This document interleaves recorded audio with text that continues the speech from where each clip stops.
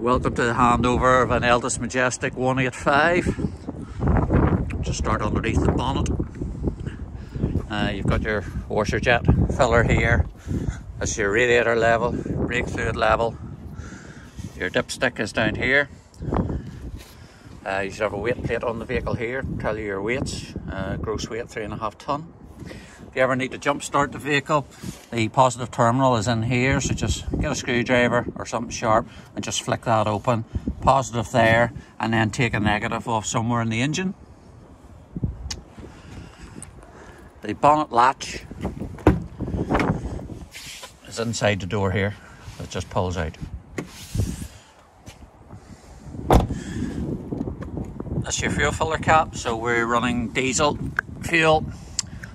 Key goes in, turns around and stays in the cap. When you take it out, the key stays in the cap. This is your AdBlue filler here. These engines are running AdBlue now, so it'll tell you on the dash whenever that needs refilled. Try and refill it whenever it comes up on the dash. If you leave it for too long, the vehicle will go into limp mode if you let it run out completely. So come on down the vehicle. We have a gas barbecue point here.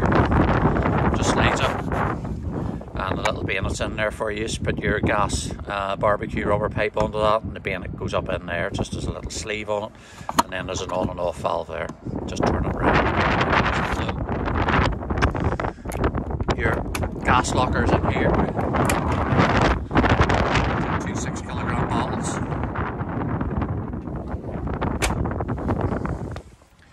Come on round the vehicle. This particular vehicle has a bumper bar put on it, a tow bar.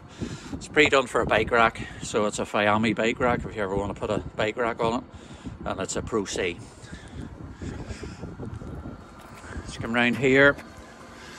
This is your outside shower point.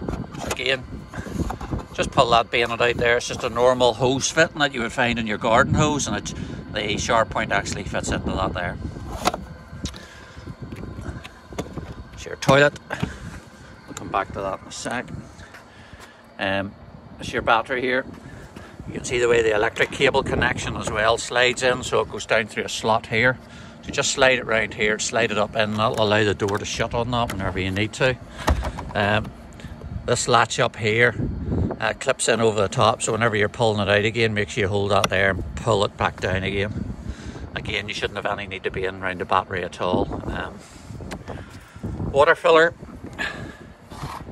so just a normal garden hose into the water filler. Little lock on that as well if you want to lock it. So you go around the vehicle down below, you've got some outlets here for the heaters, so that's your water heater there, I believe. And then as you come on up here, you've got your space heater exhaust here.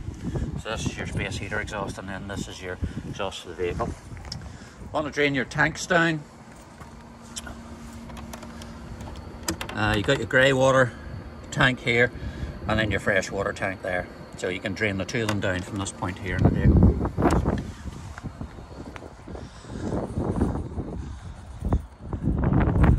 Nothing more on the outside of the van at all. This one here has got an awning on it as well, so we'll cover the awning operation in a separate video. Okay, thank you very much.